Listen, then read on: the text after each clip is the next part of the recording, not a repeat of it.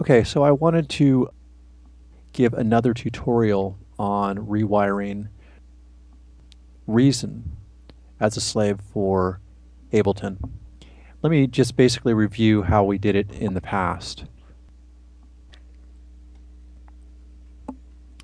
What we did previously is we would open up Ableton, and then we would follow that by opening up Reason here. And let me go ahead and just choose what I'm using for this tutorial.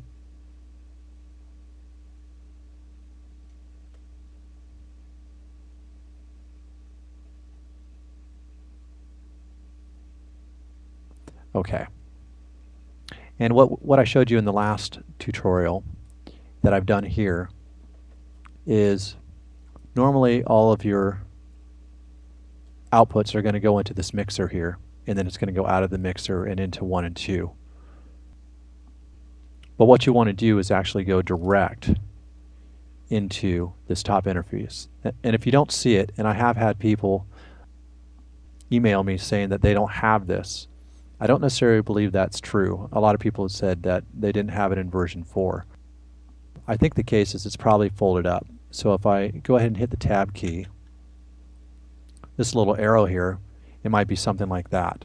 And then when I flip it over, you just don't see it there.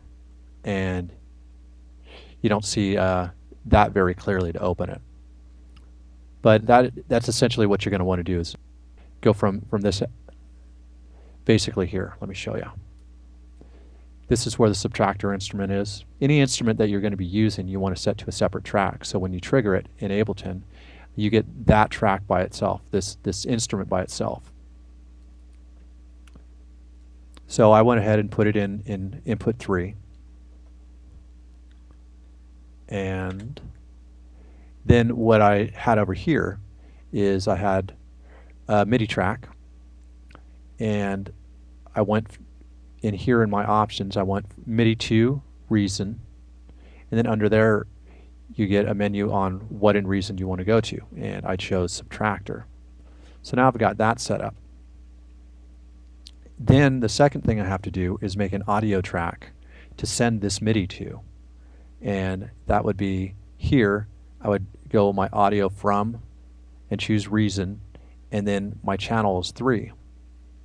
So now, oh, and also you want to make sure that you hit your monitor in. Now that you've got that, you can go ahead and play.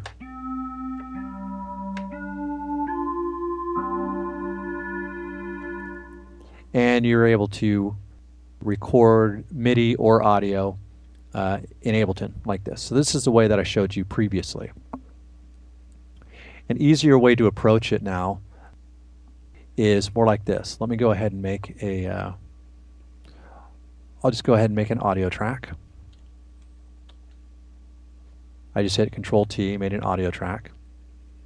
And then instead of routing this, what I'm going to do is I'm going to go into my instrument rack here and drag in an external instrument plugin. Oh, it may want a MIDI track, so let me just drop it here. There we go, yeah. So you want it to be a MIDI track.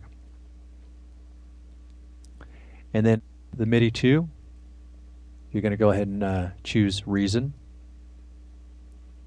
Then the hardware, I'm going to choose the Subtractor. And what's great about this is you don't need to add an extra audio track. You can just simply tell it right here where you want the audio from. And I'm going to choose channel 3 because that's where we sent our audio. And now when I play this track here, I'll put that. I'll just go ahead and delete this so you can be certain that this is where it's playing.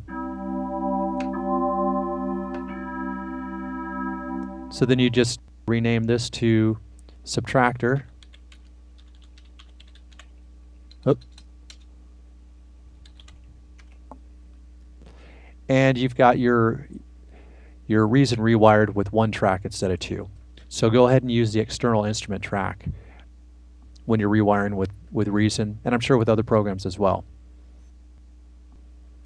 I hope this has helped.